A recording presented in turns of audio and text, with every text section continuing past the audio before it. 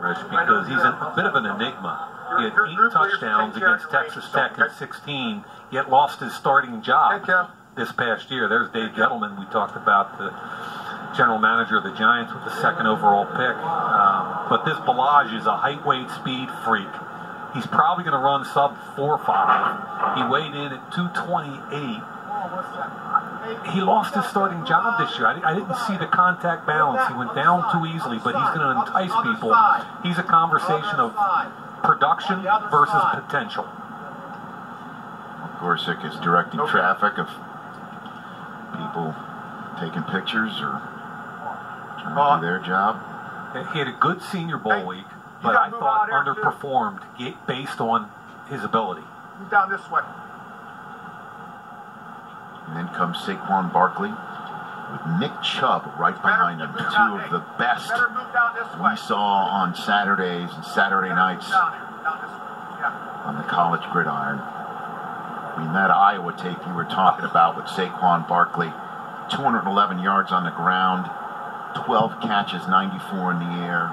40 touches for 305. And they needed every last one of it to escape. Right. 21-19 win. Last second. It was a great game. Great game. But the thing I love about Barkley is you watch the Indiana tape, he only had 50-some yards. I think it was 20 carries for 56 yards, but still dominated the football game with kick returns, with catching the football, with pass protections. He's a complete back. I think the NFL put him in kick returns if he's so valuable. Top of the draft. I don't know if I would. No, I think you could find touches without having to expose them to that. All right, first running back 40 of the 2018 Combine. 4.46. He just said he's going to be a sub 4.5 guy, 228 pounds. That's fast. Now, what would you say would be a good time for Barkley? What do you think? Barkley. Well, they're talking about is he going to run sub 4.4. Right. At 233 pounds, I think anything 4.45 or lower is outstanding. Top level. If he goes under 4.4, we go back to Rick James. I think you're about to, quite frankly. Your lead foot got to be behind this line right here. Come on, Gorse, don't make him think too much now. Yeah, you could toe it all the way up to right here. Okay. They can't get him coached by someone from Pennsylvania. Yeah. Your lead. That's your lead foot. Okay. No. Yes, that's your. That's what we call your lead foot. Because it's first. Okay. Cool. First team All-American.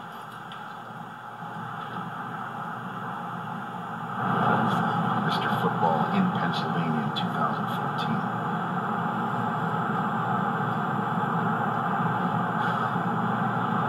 Saquon Barkley at a 2018 Scouting Combine getting set to run his first 40.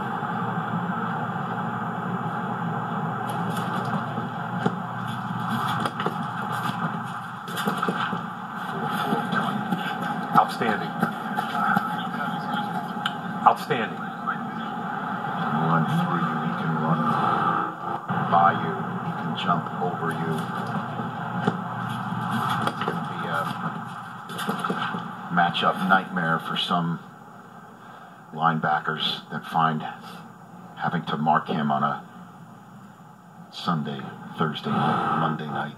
And the only issue, here comes Chubb. There's Chubb from Georgia.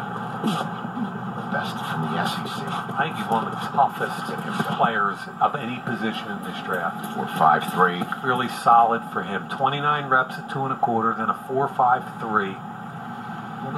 2 scores in the Rose Bowl against Oklahoma. That was an incredible game, too. Now, it was interesting because his Oklahoma game was huge, but against Alabama, he struggled, yet Sonny Michel averaged 8 yards a carry against Alabama. Really, that Bama tape I thought was interesting for both Chubb and for Sonny Michel. But 4.53 at 227 pounds is outstanding. It doesn't look that way because he's behind Barkley. All right. Pac-12 now on the line. Levon Coleman. Strong lower body. Now, he was listed at 235 pounds at Washington. He weighed in at 215. 4.66. Yeah, I mean, he's quicker than he is fast. You can see it on tape. He doesn't have any long speed, but very quick in the hole. Justin Crawford, West Virginia up now. Junior college transfer. Had 2 big years at West Virginia, both over 1,000 yards. Only had 8 catches. What's going to be important for him today, Rich, is to catch the football here and at his pro day. I didn't think he came out particularly well, and no.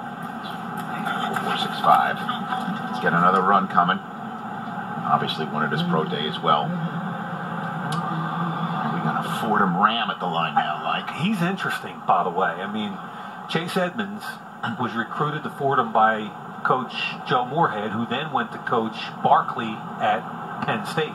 Became the running backs coach at Penn State, and then went to Mississippi State this year to become their head coach this coming season. So he was coached by Joe Moorhead.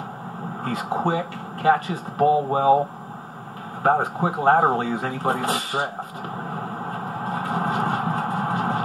He's almost the same height and weight as James White, which I think is a really good comp for him.